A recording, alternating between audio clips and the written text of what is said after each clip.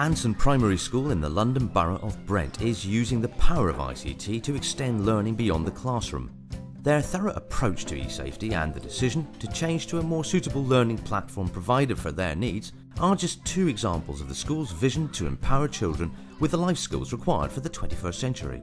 It was very much a virtual learning environment. They would learn online, but they wouldn't necessarily be able to interact as much as we'd like, and certainly it wasn't drawing parents in and the community in.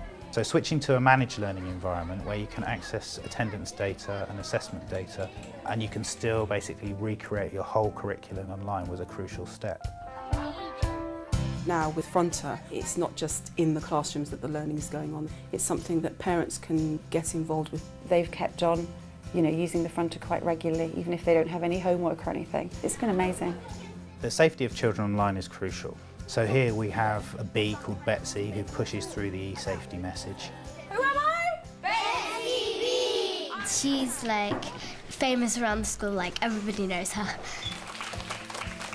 Once my dad, in an email, it said you win £1,000, and I stopped him. You don't give out information about yourself. We also have our own social network that we've built up that only we can see in school, but it encourages them what kind of personal data can you put online, what kind of pictures should you be uploading, and how do copyright rules work, all of those in-depth issues. I've not had to do very much training with them. They come home with all the right answers about e-safety, so I can really quite relax. Whether you're at home or at work, you can still know what your children are learning about and what they're getting excited and passionate about. And you can plan your family time to be able to support that in a really positive way.